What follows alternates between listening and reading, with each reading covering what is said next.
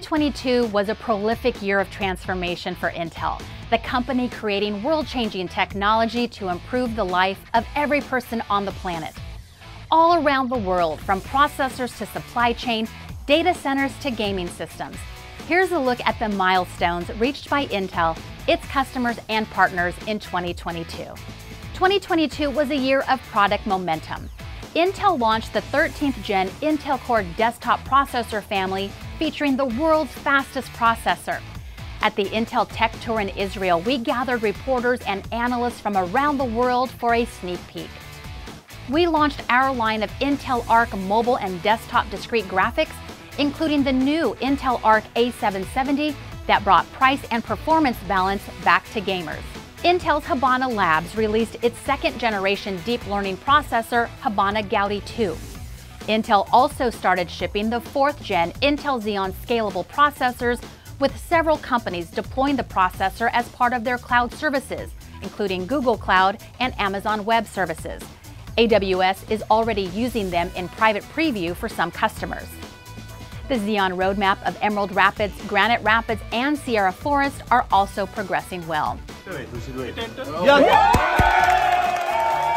With much fanfare, Meteor Lake, Intel's first disaggregated client processor, powered on, a great sign for the future of Intel 4 process technology.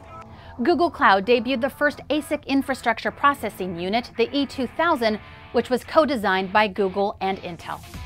And on the software side, the Intel Developer Cloud will make new and future hardware platforms available for pre-launch development and testing.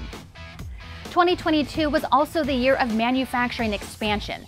In January, the company announced to invest $20 billion in 2 new leading-edge chip factories in Ohio. At the State of the Union, President Biden recognized Intel's commitment to manufacturing in the Silicon Heartland. Intel also announced plans for investments in manufacturing across the European Union, which includes a leading-edge semiconductor factory megasite in Germany. In August, President Biden signed into law the CHIPS and Science Act, which CEO Pat Gelsinger said is a critical step to support the entire U.S. semiconductor industry. 1, 2, 3, let's dig! In September, we celebrated with a groundbreaking ceremony at the Ohio site with President Biden and Ohio Governor Mike DeWine in attendance. Intel drove strong execution against its IDM 2.0 strategy, announcing plans to acquire Tower Semiconductor, introducing a first-of-its-kind semiconductor co-investment program with Brookfield, implementing a new internal foundry model, and completing the Mobileye IPO.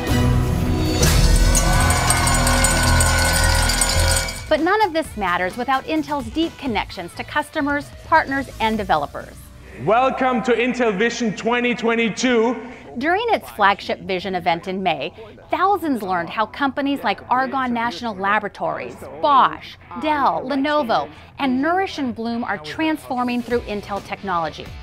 Company leaders later engaged with the global developer community at the second Intel Innovation in September.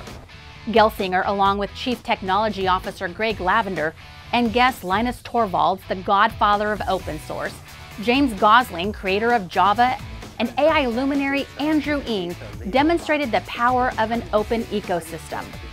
Intel also applied tech for good against complex and interconnected global challenges.